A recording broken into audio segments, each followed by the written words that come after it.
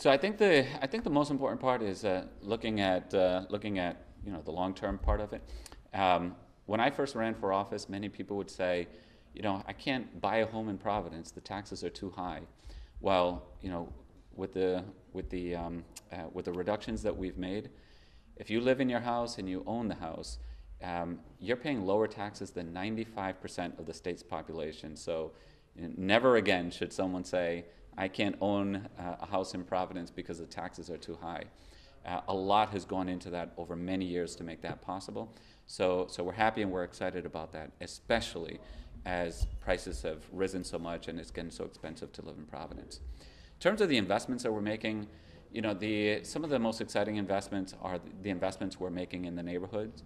So people should expect to see even more work being done on streets and sidewalks, even more work being done on our parks, for our young people throughout the city, more youth working throughout the summer, and our $5 summer camp that continues, serving thousands of families throughout our city.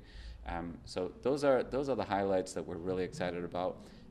But there's so much that's going to allow continued good work coming out of the city.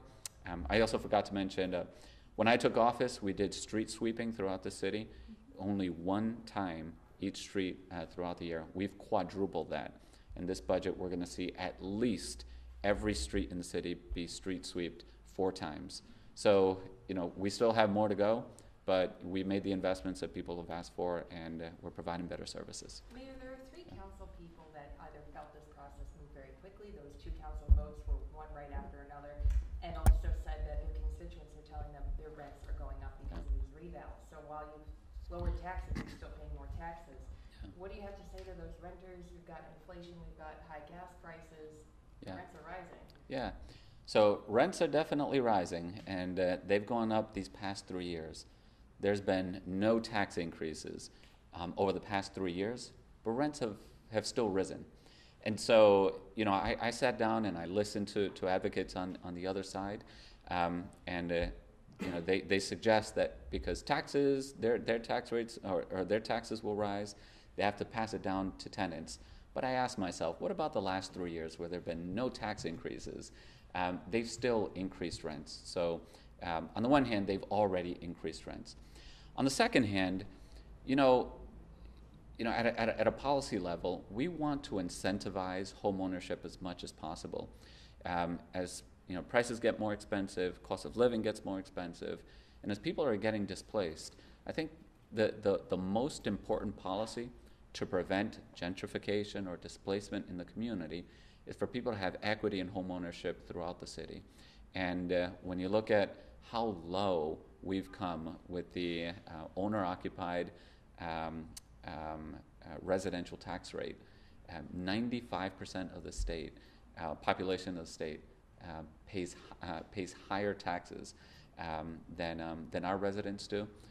We're doing what we can to incentivize more home ownership and to provide support for our residential homeowners. And the fire chief's salary, that's now defunded, correct? It is. The fire chief position was unfilled, and so that's something that we disagreed on, but at the end of the day, is not going to make like a material difference one way or the other. The last time around, though, you opposed that change they wanted to make. So what changed in your thinking this time? I opposed it this time as well. Okay. This has been an ongoing sort of dispute. This dates back to about 4 years ago, and it's something that never got resolved.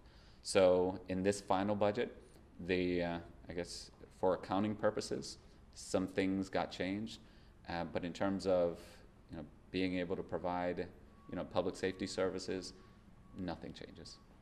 My last question for you is just, of course, this is an exciting day, but I'm sure there were challenges along the way. I know you just spoke about, a couple disagreements, but anything in particular that sticks out where you're just really happy it was able to come to fruition today? Yeah, this budget does so many different things. It supports the development of the Superman building as well. It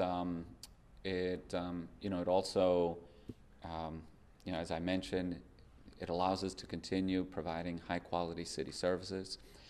The only reason we're able to maintain that is because of good fiscal stewardship over the previous years. And we also have to be honest, the federal supports also help. So you combine that all together, you just find a way to make the numbers work for this current year, and it sets you up with a solid foundation for the coming years. But to be honest, there isn't just one thing. It's all of it put together. It's sort of like all a mismatch that you make work at the end of the day. But at the end of the day, I think that residents will see more investments in the neighborhoods. We can continue our investments in young people. And we did as best as possible to keep lowering tax rates. And for residential, owner-occupied, we now have one of the lowest tax rates in the state, which is really, really exciting. Mayor, can you talk a little bit about affordable housing as far as initiatives and outlining what the budget does for that? It's obviously been a big point of conversation, especially with the Superman building. What are the initiatives and what exactly is being put towards affordable housing? Right. So there are two main streams of funding for affordable housing. One comes directly from our budget. Remember, a couple of years ago, we created the Providence Housing Trust Fund. And this is the first time that there's a dedicated fund funded here at the city level for affordable housing. That has allowed us to already make investments in affordable housing, and we'll continue making them for years to come. On top of that, we've also made a decision to allocate a big chunk of our federal funds towards affordable housing development. And this is going to pay dividends for many years to come. As you may know, when we invest in affordable housing, it's usually part of the entire funding stack. And so sometimes our money is the last money in. If there's a gap to fill, after you get federal funds, you get private funds, we put these dollars in. So we're leveraging significant funds from elsewhere so that our dollars go far beyond what we could do on our own. I think it's the smart way to invest. We do it together with many community, public and private partners, and it's going to allow us to create a lot more affordable housing in the years to come, which is another deep, deep need in our city. In creating that affordable housing, there's a bill in the State House that it talks about using abandoned schools or even mills, these large pieces of infrastructure for affordable housing. Are there any initiatives or goals moving forward to use those? Oh, absolutely. The challenge in Providence is that if you look at all of the mills that perhaps were abandoned or even active as mills 20 years ago, they've almost all been converted to residential already. There just aren't that many left out there that are waiting to be converted. And that's part of, people want to live in Providence, and so the supply has met that demand.